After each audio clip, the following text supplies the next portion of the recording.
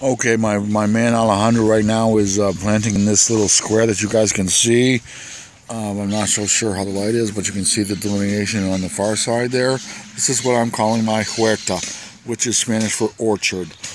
And Alejandro right now is planting a mandarin tree, and then right there you can see a ruby red grapefruit tree, and then an unknown tree right on the orchard border at the far side that someone planted way before I got here.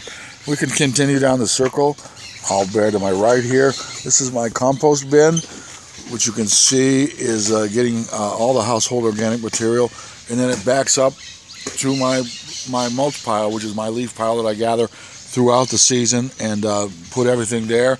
And I'm able to lift that door up and put the organic material and connect it with the leafy material, and I'm creating my own organic dirt, which is pretty damn useful, believe me. So anyway, this whole circle idea I have planted right here, which you cannot see yet, Meyer lemon trees. As I said, there is a ruby red grapefruit. These circles close to me are a little too close to the iguanas, so I can't really plant these for here. So we'll go down a little further. I'll get my glasses. Oh, you heard that mango fall almost on my head. So I'm holding this in my hand, and I'm not sure how much you can see, but anyway, the concept here is these circles, which I can actually, tend to myself. This circle has a cashew tree planted in the very center, and Alejandro is now planting in the same line another cashew more fully developed.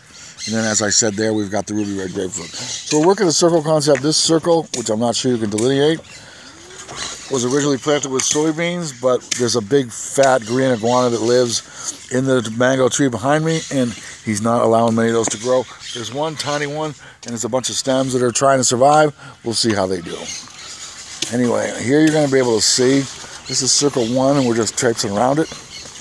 And Alejandro, as I said, center there is a cashew plant that I planted from seed from the cashew tree that grows right there.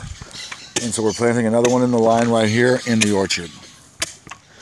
And now here, this giant hole, which I damn near fell into with the chair,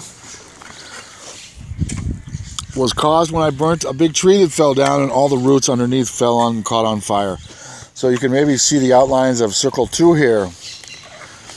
This was originally planted also with a bunch of stuff that the iguanas did not allow to proliferate. And in the very center, which is not quite chopped yet, is a mango tree that I planted from seed, from a seedling that I found under the mango tree, and I'm planning on fooling around with it as a bonsai. We'll see. Anyway, we're going to navigate the little hole, which is rather treacherous in a wheelchair, I'll admit, but tally-ho.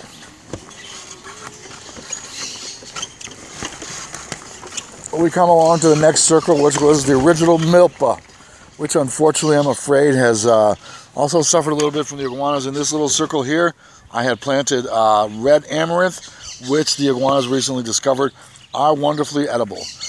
Also, the dirt here is a little too rocky, so all of these things are going to be replaced shortly.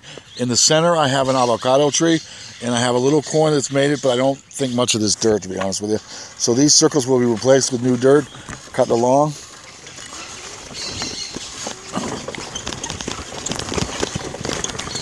So here I have my Seminole olive tree, which I planted from seed that I bought in October to plant sort of a seed here.